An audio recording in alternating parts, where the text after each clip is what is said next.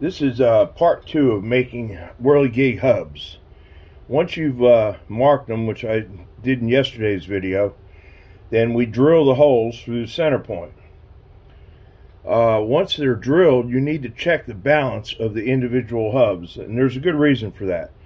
If the balance is off on the hub, you're really going to have difficulty balancing that wing once you insert the wing into the hub.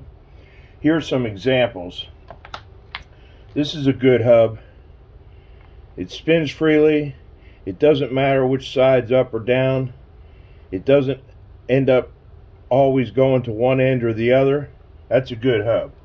This, on the other hand, if you'll notice, it wants to go to one side.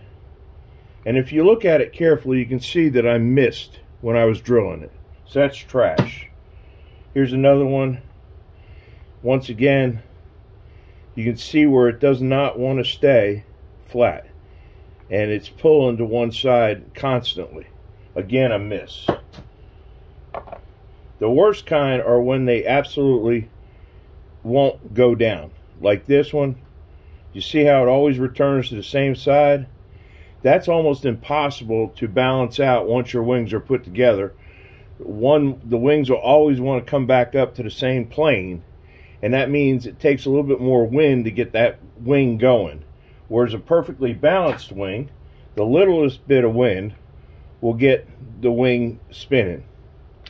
So you want to make sure you take the time and trouble and check all your blocks, your hubs, and throw away the obviously bad ones before you get to putting wings into them. It'll save you time and trouble. Once again, it's important. This one's another bad one. And quite honestly, I've had as much as a 10% failure rate when I've not been drilling holes real well. As you get older, it's hard to see. And quite honestly, I use a magnifying glass when I drill these, but I still miss. The majority will be fine. That was a perfect hub. But once again, it's really important to take the time to go ahead and check your hub balance.